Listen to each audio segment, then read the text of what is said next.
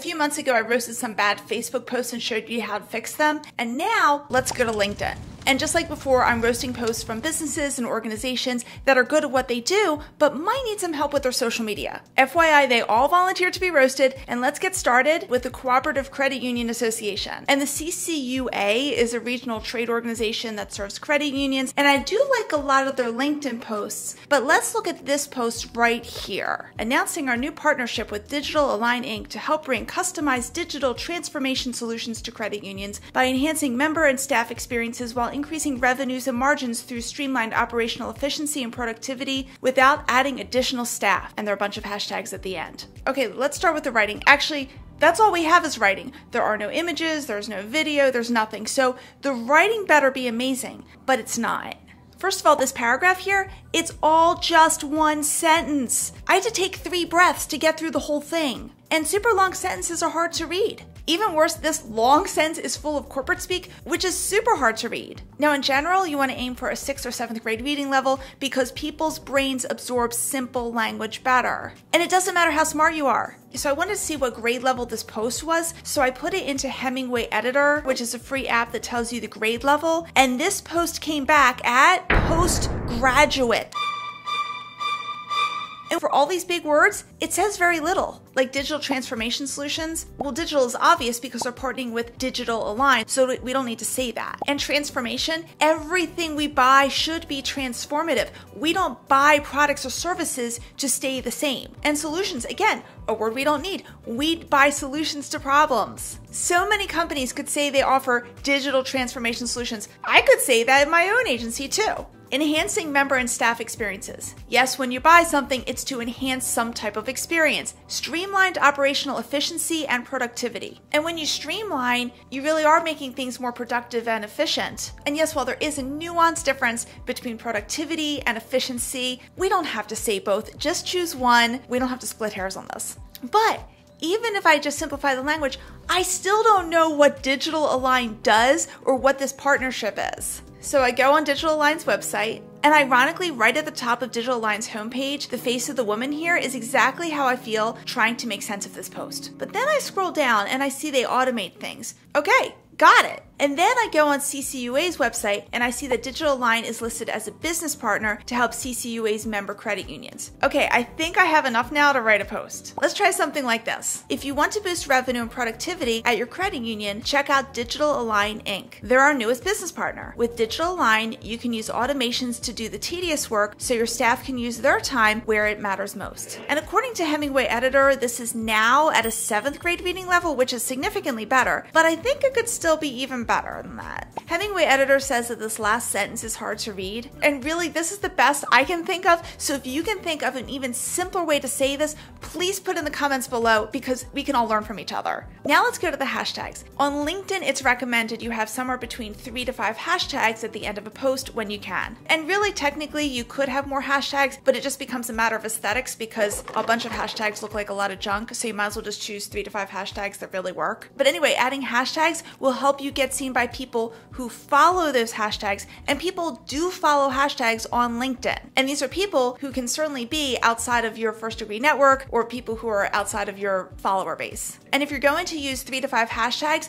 then you want to be picky and choose ones that are most likely going to be followed by your target audience. So it's great that CCUA added hashtags at the end of this post, but are they the right ones? Hashtag credit unions is good. It has a decent following, 9,000 plus followers. Without being so wildly popular, that would be difficult to show up at the top of a hashtag credit unions newsfeed. And I saw that most people posting in hashtag credit unions are in the credit union industry, and one can only assume that the people following hashtag credit unions are also in the credit union industry. But these other hashtags are not going to hit CCUA's target audience, and most are too broad. For instance, let's look at hashtag productivity. It has more than 8 million followers, and with 8 million followers, that also means there are tons of people using hashtag productivity in their posts. So the chances of showing up at the top of a hashtag productivity newsfeed are pretty slim. And let's say CCUA's post ended up at the top of the hashtag productivity newsfeed. What are the chances that the people seeing that post from hashtag productivity actually work at a credit union? So I did some research for hashtags that are related to credit unions that are actually being followed on LinkedIn, and there are only 4. Hashtag credit unions, hashtag credit union, hashtag credit union difference, and hashtag credit unions rock. Now it can't hurt to put all 4 at the end of a post, understanding that these first 2 hashtags are going to serve a whole lot better than the last 2.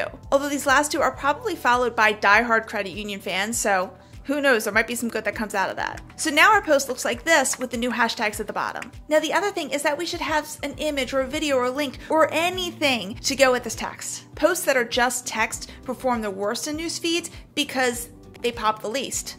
And if you're a regular on this channel, you know I've talked about the fact that your post competes with all other posts in the newsfeed. So how can your post stand out among the competition in the newsfeed? So I tested what it would look like if we shared a clickable image link to Digital Align's website, and it looked like this, which is horrible. Some words from a testimonial from the Digital Align website, "cry in front of my PC," automatically appear. And by the way, I've learned the hard way that if you share a link like this, you better double check what the words are that appear automatically from the website, because they might not serve you. So that type of image link isn't going to work. So I'm just going to put a straight text link at the end of the caption, and it's going to look like this. And then below it, it would be great if we had a video. We don't have that, so let's go ahead and see if we can find an image instead. And I found this computer image on Canva and added the words "do more in less time," which I think would pique people's interest to read the text. Now the entire post looks like this. And FYI, what would have been even more amazing is if we had a picture of one of the CCUA employees pointing to their computer, which has the Digital Align dashboard on there, and they're going, "oh," something like that, because then you're really adding the human touch to it. So next time CCUA announces a partnership or they're sharing anything that's kind of intangible, see if they can get one of their team members in the post, obviously with a caption that's also readable. And CCUA, I hope that helped. And now let's move on to our next roast volunteer, Nicolle Surratte. She's a breast cancer thriver and wellness coach, and she shares lots of inspiration and wellness tips through her social media, including LinkedIn. And let's look at this post here. Here, Nicolle is featuring a cantaloupe cucumber salad as part of a week-long summer detox series. And the idea of the series is great. It's educational, and our audience would totally eat it up. Get it? Eat it up? Literally and figuratively. Okay, it's like a little funny. Anyway, there are some things to nitpick about this post, and let's start with the image. Sometimes the image is what carries the weight of a post, and that is definitely the case in this post. And when the image is that important, it's worth taking an extra couple minutes to really make that image pop. So to demonstrate this, I'm going to make the recipe myself and recreate this entire photo. I'm guessing that in addition to the cantaloupe and cucumber, there's also red onion and I think basil. There's no recipe or even an ingredients list in this post, which would have been helpful. And by the way, I am not a professional food photographer, but the tips I'm going to share can really help with any type of social media post. First, you want the subject of your photo, in this case it's the cantaloupe cucumber salad, to be the focus. And you want to minimize as much distracting background as you can. Now in this photo you see a bit of the table, which really can't be avoided, but you see quite a bit of the glass plate, which we can avoid. When you show more background than you need, it makes your subject look smaller and less important.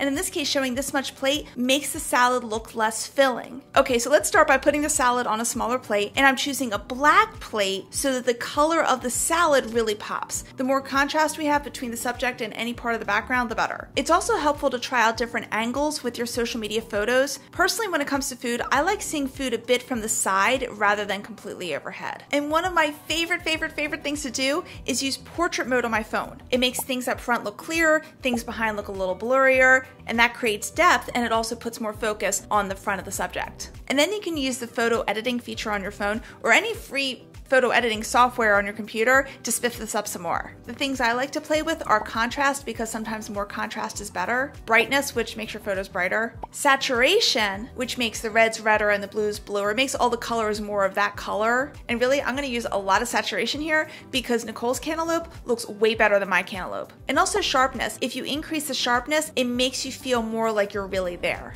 I'm also going to crop the photo to get rid of some unnecessary background. And after playing with all of these, here's the finished photo. Now let's look at the verbiage. Happy Thursday, it's Summer Detox Day 4. This cantaloupe cucumber salad is amazing. Using seasonally available ingredients can really make flavors pop. This cucumber is from a friend's garden. Talk about freshness. Fast, fresh, and flavorful is a definite win-win combination for this recipe. And there are a bunch of hashtags at the end. Overall, I like the tone. It's very approachable and it still needs some tweaks. Happy Thursday, I'm okay with that here because this is a week-long series where there is a specific different post for each day of the week, but I will tell you, don't say Happy Thursday if your post has nothing to do with Thursday. That's just for all y'all out there because it's a pet peeve of mine. I mean, don't do it because it's a pet peeve of mine, but please understand what I'm getting at. Okay, these two other sentences here in the first paragraph are fine, but we do need a period at the end of amazing. In the second paragraph, I wouldn't mention that the cucumber is from a friend's garden because not all of us have friends who have gardens that grow cucumbers. And if you're sharing a tip, you want to make sure people can do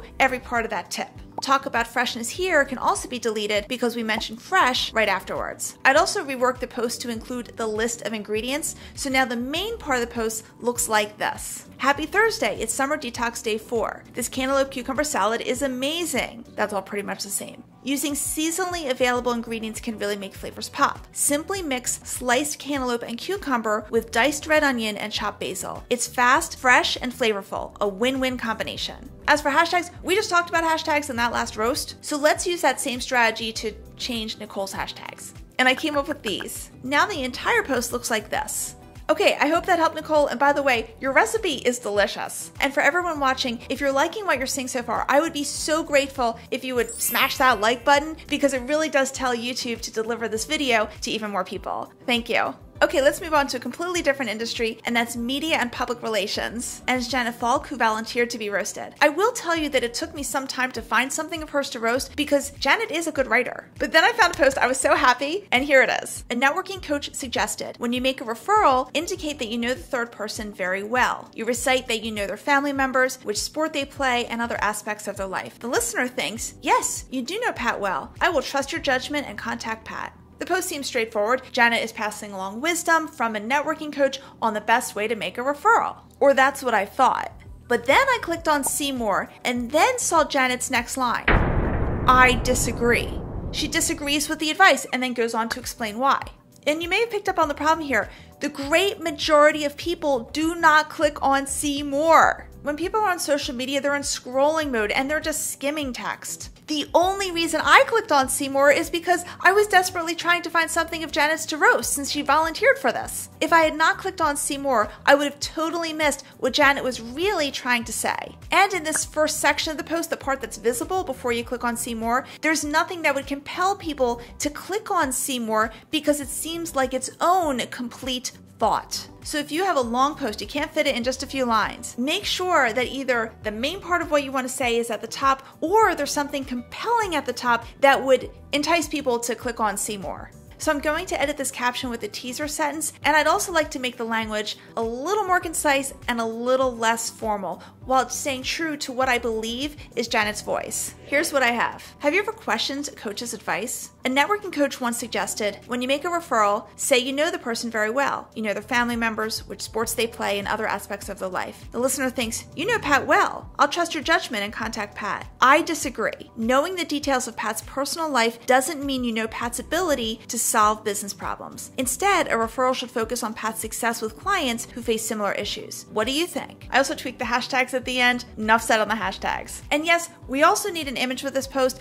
I would have loved it if I had seen a picture of Janet looking in the camera as if she's talking straight to her audience. It would just build a connection even more. And it could be something like this, or this, or this. And obviously with her face instead of mine. I hope this helped, and now let's move on to our last roast volunteer, and that's Bob Bacheler from Flying Angels. And Flying Angels provides safe transport of medical patients on commercial aircraft with the help of highly trained medical professionals. And on Flying Angels social media, I want to roast a group of their posts, in particular, their holiday posts. Now I have to admit, I really do like this one from Christmas because that totally works with the Flying Angels brand, but, and this is where I have the problem, all of their holiday posts have the Flying Angels logo. Father's Day, Memorial Day, Juneteenth, And really, this is a trap that a lot of us fall into. I've fallen into it. We think we should turn every holiday into a branding opportunity. But I'm sure you've heard it before. This is social media, not sell media. We build our brand through building relationships, especially on LinkedIn. So on a holiday, why not just wish people a happy whatever day it is and just let it be? Otherwise, it sounds like happy holidays, and remember, we're here when you need us. And I'm sure that's not what Bob intends, and I'm sure that's not what we intend, but that's how it can come across. Besides, if the post is coming from your company page, the post is already branded because your company name and logo are right here. Or if the post is coming from your personal LinkedIn profile, let's say Bob is sending the post through his LinkedIn personal profile, he could say, on behalf of Flying Angels, have a happy whatever it is. Or even just skip that part and just say, have a happy whatever it is. And again, just let it be. Let's redo the Memorial Day post because the serious holidays especially should not get extra branding. And if we get rid of the logo here, we can make Never Forget much bigger. And really that's the message with Memorial Day. So let's make that message stand out more. And now the image looks like this. It's a tiny tweak, but sometimes the tiniest tweaks can make a big difference in the message you're really putting out there.